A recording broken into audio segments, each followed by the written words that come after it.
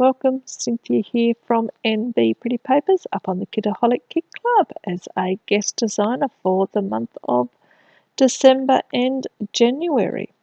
So I'm going through my main kit that I received for the month of December, and when I pulled the kit out, the first thing that grabbed my eye was this gorgeous die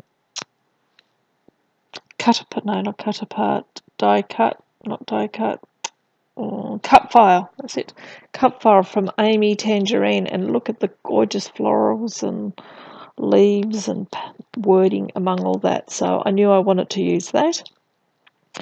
I have to say it did scare me a little bit, as I don't have a silhouette or any type of machine that can do cut files. I very rarely use one, and so I wasn't too sure how I was going to use it.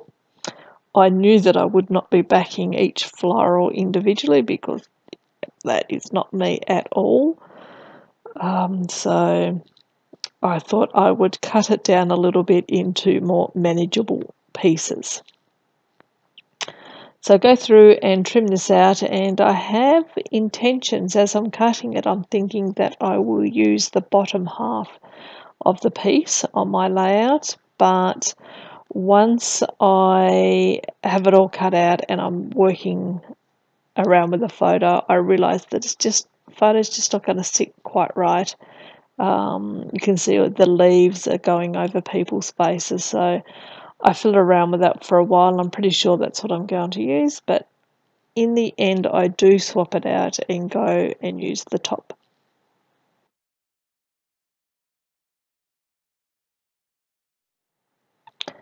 You saw me just pick up that other piece of paper off to the left there. That is a Maggie Holmes paper from the Carousel collection. It's a beautiful piece of paper. It was my favourite piece out of the pieces that we used. There it is there, and I wanted to use that as well, but I really feel once I put the cut file down that it gets lost on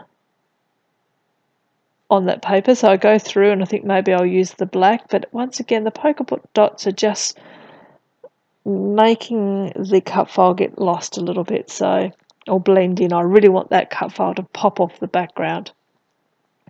So I just pulled a black piece of cardstock from my stash, and I will end up using that. So I decided that, as I said, that I'm going to swap it out and use the top half of the page, and I put out my paints from my stash, and these are some shimmery paints, so just a cheap set that you can get from Spotlights here in Australia. And I love these paints because they just give that really nice glimmer to the page and whatever it is that you paint. Also, we received in the kit as well, and I only get the main kit each month. We received this month the Chamel sticker book, which has 432 stickers in it, massive. Gorgeous stickers, nice and thick.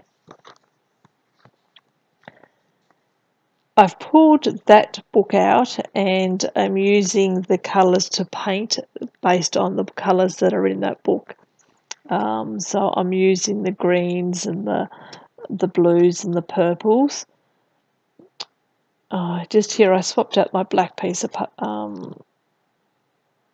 the black piece of whatever it was that I had underneath my cut file, as it had paint all over it, which was end up mixing in with what I was trying to paint here, so I just swapped that out.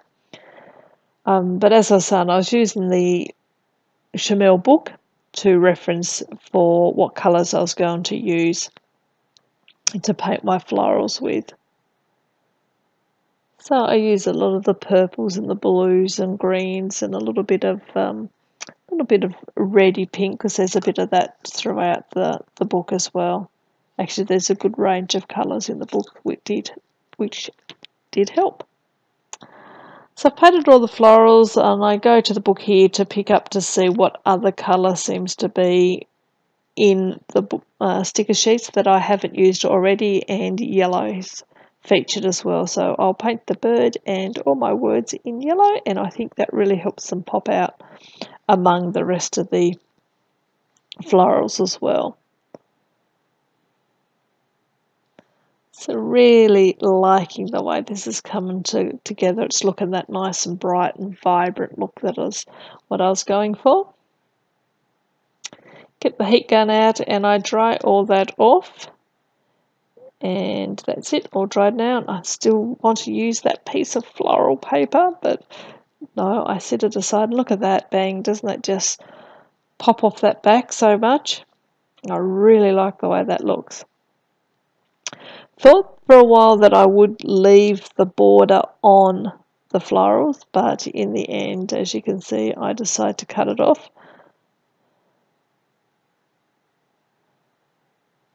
And I still like the way that it has the defined shape around the cut file, so it sort of goes around the edge of the page. I like the way that looks. Decided to trim that big leaf up there thought I'd just sit that leaf on top, but I end up slipping the photo under all of the floral bits there. Here it is, using that piece of paper that I was desperately been trying to use. So I use it as a mat, and I have a look at that, think nice, but decided it needs another mat. So I pull the same piece of paper back in and just flipped it over and used the back side of it as well. And I love that polka dot look with the pink background. It's gorgeous. Really liking the way that looks. So I do want that cut file, as I probably said. I can't quite remember whether I said I want it to be, you know, a main feature on the page. It was so pretty. So I think it's really popping out nicely.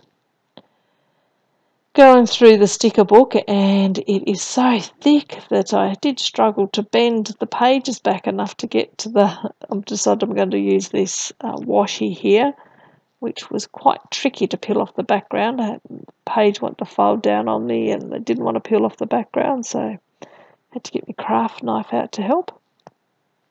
And I'm going to put this strip down here just to help ground the photo as well. And I go in and peel off this other thinner piece that has the floral pattern on it. And put that down there. Go on back through to see what else I can use out of the sticker book. And I come back to it and end up using another couple of pieces. I get out the liquid adhesive. I just use a craft liquid adhesive, nothing too flash or fancy, and I use that to glue down the cut file, stick the photo down, and then I just finished gluing the rest of that down. How has everyone been? It's leading up to Christmas and it is getting crazily busy. So I'm doing this voiceover on the 15th of December. I don't really know when this video is going to go live. So if you've had Christmas, I hope you've had a wonderful day and all went smoothly for you. And if you don't celebrate Christmas, I hope you've all just had a wonderful holiday. And if Christmas hasn't come and gone yet, well, I hope you're surviving.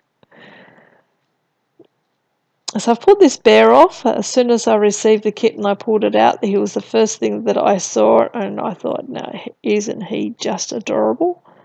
And his little banner says, "Perfect Day." And I thought, well, that sits perfect with what the photo's about. So this is a photo of my mother's group. So we've now been together for 8 years. So our eldest children that we have are obviously 8, and we still get together.